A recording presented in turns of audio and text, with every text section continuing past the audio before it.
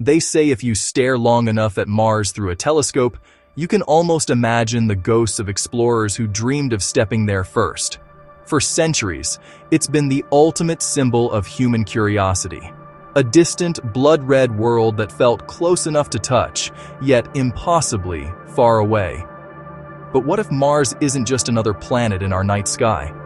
What if it's our future home, a new cradle for humanity after Earth's twilight? Mars, the red planet. A world of endless dust, frozen deserts, and alien silence. A planet that has both seduced and defied us for generations. The story of Mars begins long before humanity ever looked up at it. Billions of years ago, Mars was not the barren wasteland we see today.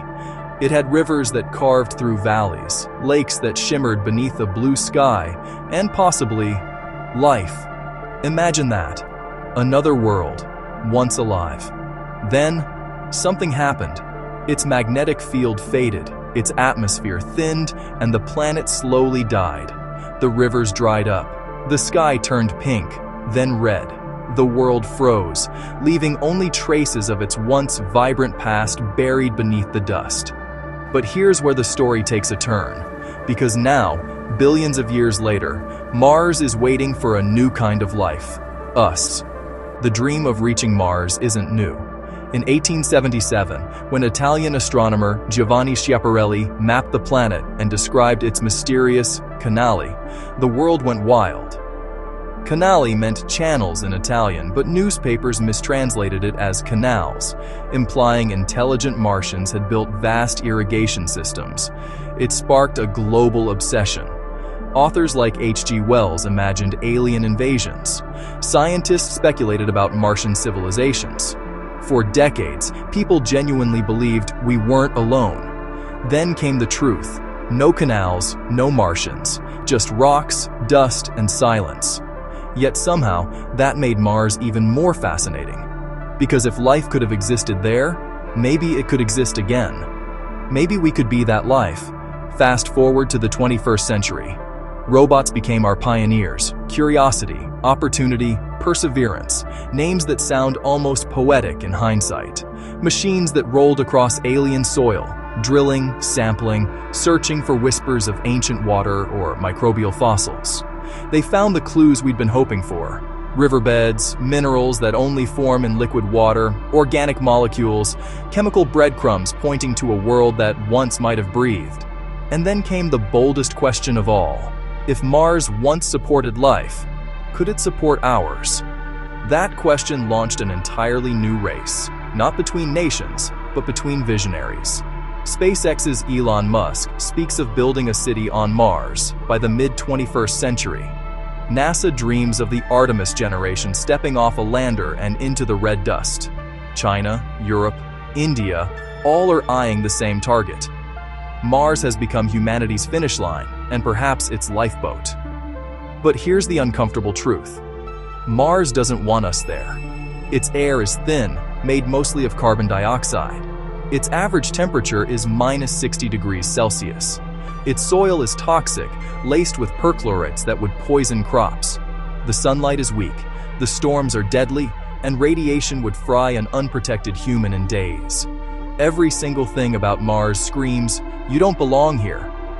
And yet humans are a stubborn species. We crossed oceans, climbed mountains, and ventured into space. Not because it was easy, but because it was hard. And that same spirit is now focused on making Mars not just survivable, but livable. How? The plans are both brilliant and terrifying. Some propose domed habitats, massive glass cities powered by solar arrays, sealed from the deadly atmosphere. Others imagine terraforming, releasing greenhouse gases, melting polar ice caps, thickening the air, and warming the planet until water flows again. It's science fiction teetering on the edge of science fact. But even if we can build a home on Mars, can we truly live there? Imagine a colony of 1,000 people waking under an alien sunrise. Their homes hum quietly with recycled air. Their water comes from melted ice. Their food grown in hydroponic farms under artificial light. Every breath, every sip, every seed is precious. There's no blue sky, no rain, no birdsong, only the constant awareness that one small mistake could mean death. And yet, in that harshness, there would be beauty. The first human child born on Mars, the first city lights on another world, the first generation of Martians. But with those dreams come questions that cut deeper than science. If we colonize Mars, are we saving humanity or running from our failures on Earth? Is Mars our fresh start or our escape plan? Some argue that we have no right to claim another planet, that before we go, we must fix the one we already have. Others say our survival depends on spreading beyond Earth, that life confined to a single world is too fragile to last forever. Maybe both are true. Maybe Mars is not just our next home, but our test. A test of whether humanity can learn from its mistakes and start anew without repeating them. There's another layer of mystery still unsolved.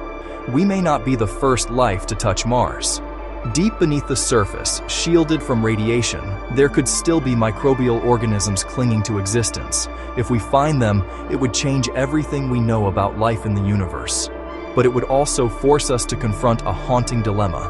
What happens if we're not alone and we're about to invade someone else's world? NASA's Perseverance rover is already collecting samples that might hold the answer. One day, those samples will be brought back to Earth, and inside a sealed lab, a scientist may peer through a microscope and see something move. Not dust, not a trick of light, but life. Alien, ancient, and undeniably real. And when that moment comes, humanity will face a choice. Do we preserve Mars, or do we claim it? Still, the pull of Mars is irresistible. It's more than a planet. It's a mirror reflecting our deepest desires, to explore, to survive, to evolve. Every era of humanity has its frontier. Once, it was the oceans, then the skies. Now, it's the stars. Mars is only 140 million miles away. In cosmic terms, that's next door. It's the one world we can reach, the one world we might transform. And maybe, one day a child will stand on the red soil, look up at a pale blue dot in the sky, and ask their parents about the planet their ancestors once called home. And on that day, the story of humanity won't end on Earth. It will continue on Mars. Because perhaps the most human thing of all isn't where we're from, but how far we're willing to go.